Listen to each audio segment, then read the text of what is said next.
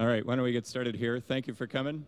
Let's see, 2 housekeeping things. If you're doing the DevNet loot scoot, the whole game thing, and you're participating to get hats, shirts, water bottles, all sorts of stuff, make sure and scan the QR code, enter the activity code, and that will track you throughout, so you qualify for this stuff. Second thing is, if you're not already a member of DevNet, go to developer.cisco.com, register. It's easy.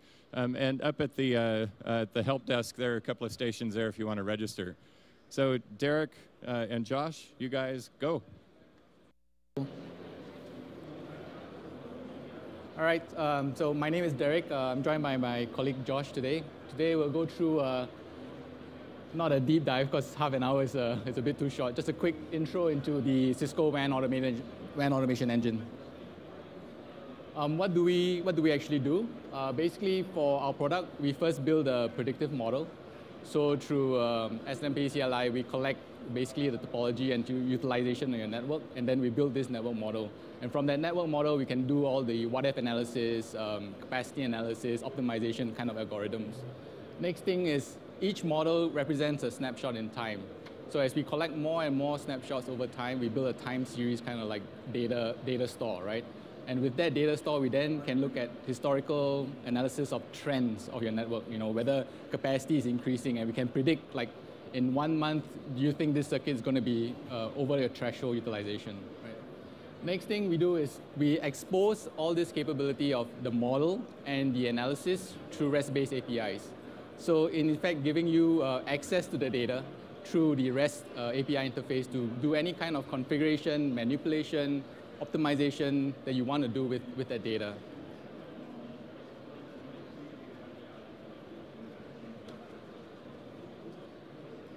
So first off, I'm just going to run through a bunch of the modules that we have within the WAN Automation Engine.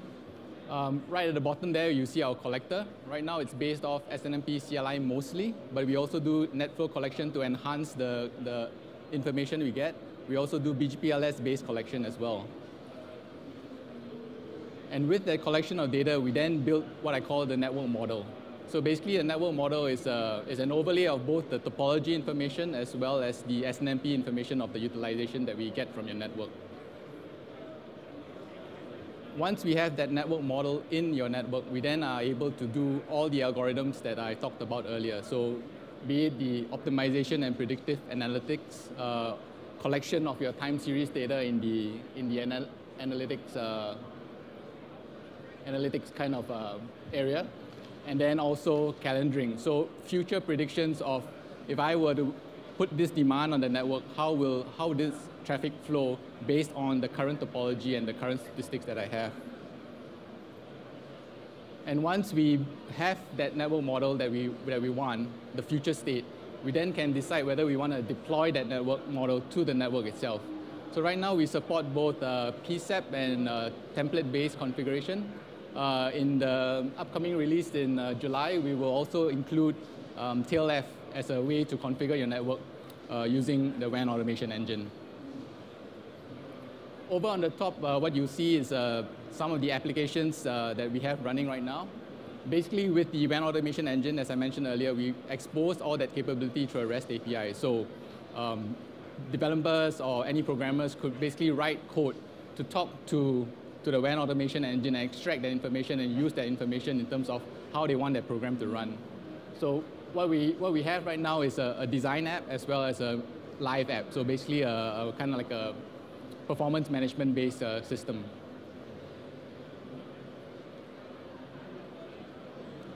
So right now, basically, the way we envision our product is based off the 2 apps that we have right now that's highlighted in green.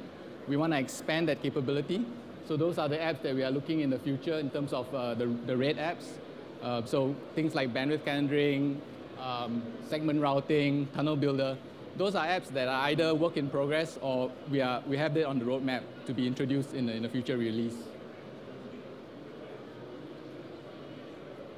So right now, I'm going to get Josh to kind of like step you through some of the examples that we have. So what we'll do is we run through demos, and Josh will kind of like talk through it. Okay, can you all hear me? All right. So I'm just going to run through a few quick demos. This first demo is about coordinated maintenance. So when you take a router out of service, what's going to be the impact to your network? Can you take multiple routers out and schedule events on top of each other at the same time? The next one is segment routing. I'll show you how we can use our software to add the minimum number of segment routing tunnels needed to support a given traffic amount. And the last one is some multi-layer, a multi-layer demo. So I'll just walk through these.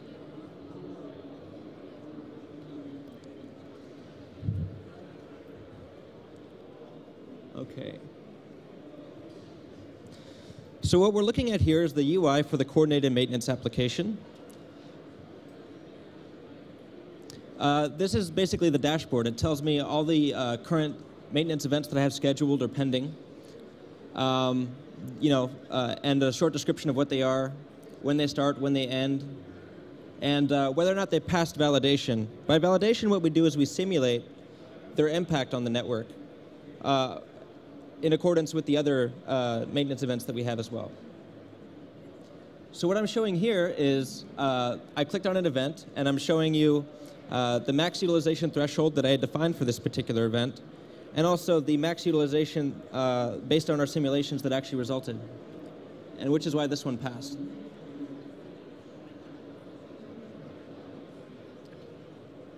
And here we see the selected nodes I had taken down for maintenance.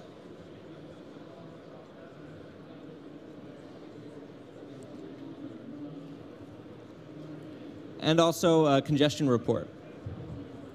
Okay, so let's go through the process of creating a new event.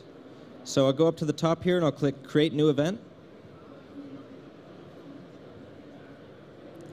And there's a series of steps that I have to walk through. I have to give my event a name and a description.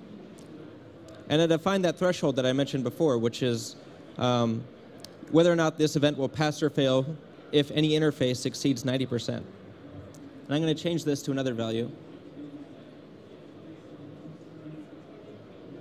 I say 30%.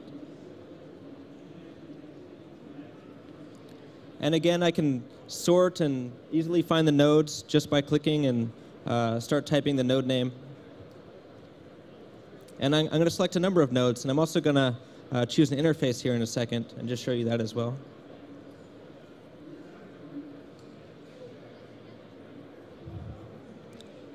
So there's the node and the interface on that node. And I click Next. Now I'm going to select the date and the amount of time that I want this maintenance event to occur.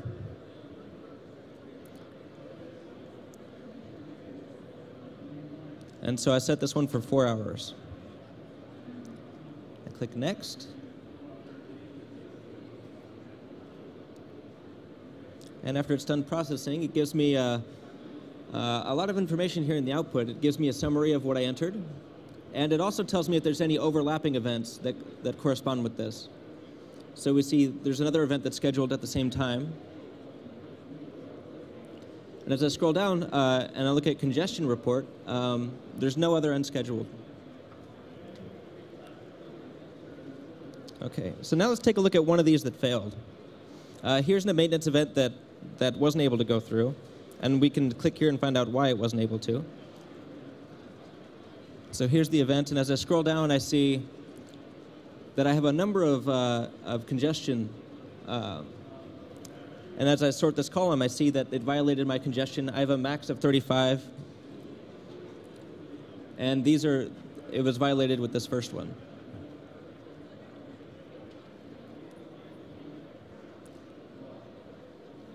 And again, this is an application that was built on top of the WAN Automation Engine that uses that predictive analysis model that Derek had mentioned before, as well as calendaring. Okay, so this next demo is segment routing. So with this, I use the offline tool, Way Design, to get a model from the WAN Automation Engine. And I'm going to show you visually the algorithm behind adding the minimum SR tunnels needed to support or to lower utilization on an interface. So this is from the offline tool. I open from the WAN Automation Engine. And this uses a REST API to ask Way, give me the current model of the network. So here's my current network. And I see that I have an interface here that is 80% utilized. But also I'd like to point out that there's no LSPs in my network. So I'll jump to my router.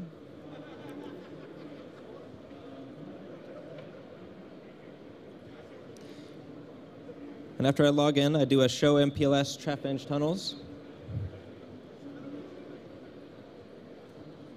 And I don't have any tunnels. OK, so now I want to use a tool that will add the minimum number of SR tunnels needed to bring this 80% down to a lower level.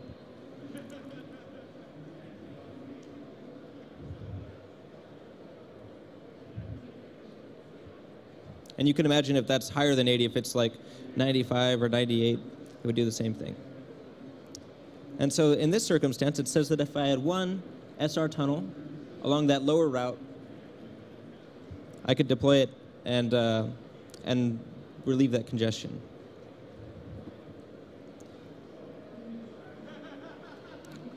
So now I'd send this back to the WAN Automation Engine, and it's going to deploy this on my network.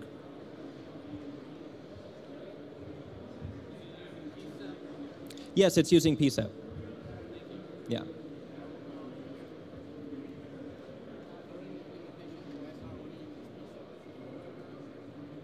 Yeah, as Derek just mentioned, our current implementation of SR uses PSEP to deploy. I mean, there's no TLF at this point for SR-based implementations, that's right.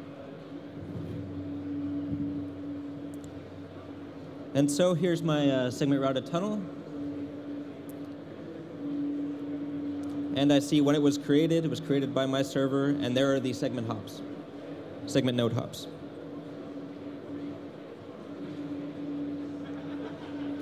OK, and the last demo that we're going to run through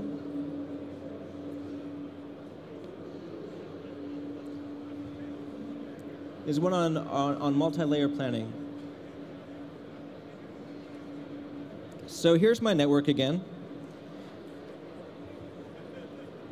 And here's my layer 1 network. Now we incorporate both models, both topologies in the same model.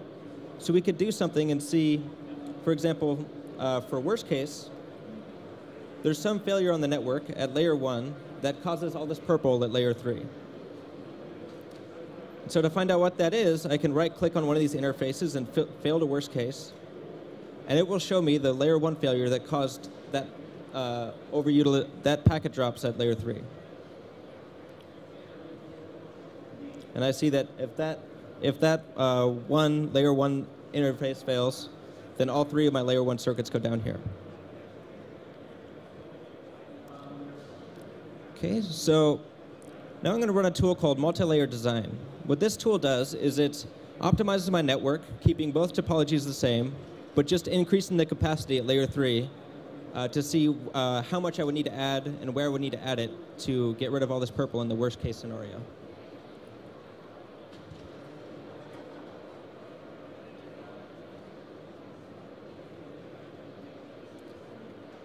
And so I select my layer 1 links to analyze.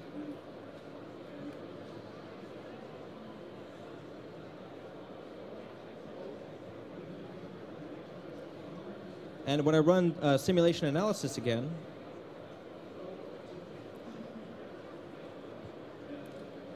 I see that I took all those purple links by increasing the capacities at layer 3 at those specific areas. This is the worst case before, and there's the worst case after.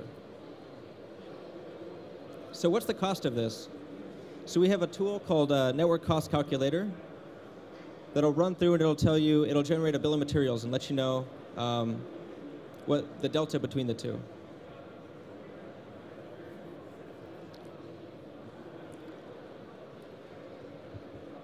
So when I was recording this video, I took a screenshot of this number, because this is the first scenario we're going to run through. So then I can compare the two later.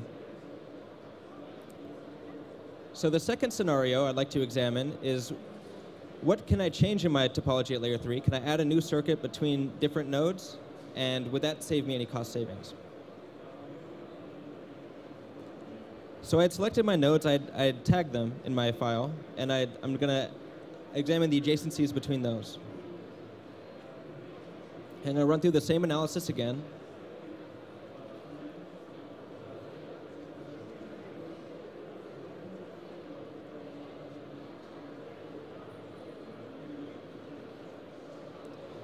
And what we see here is that I added a new circuit between New York and Atlanta that wasn't there in the original file.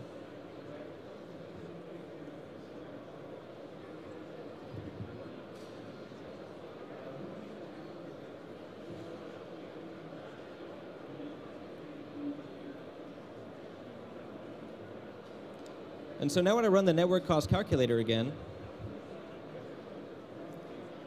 it lets me know what the cost is of adding that circuit. And this is a CapEx cost.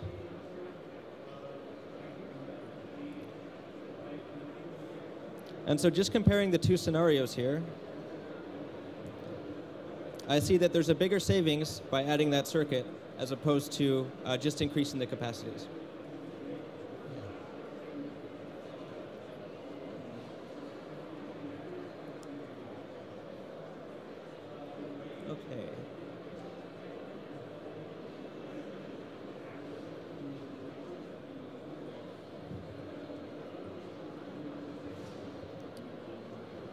Okay, so just to point out some of our other events here at Cisco Live, we'll be in the World of Solutions.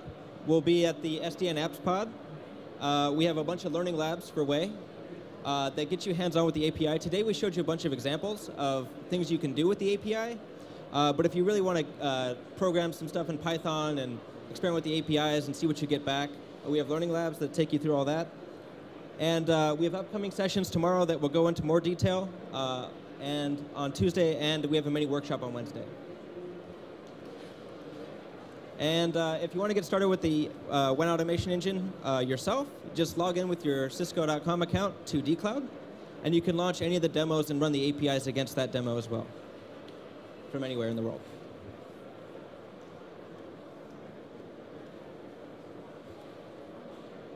So are there any questions that... Yep. Okay. All right. Well, thank you very much. Thank you for attending, and enjoy the rest of your Cisco Live.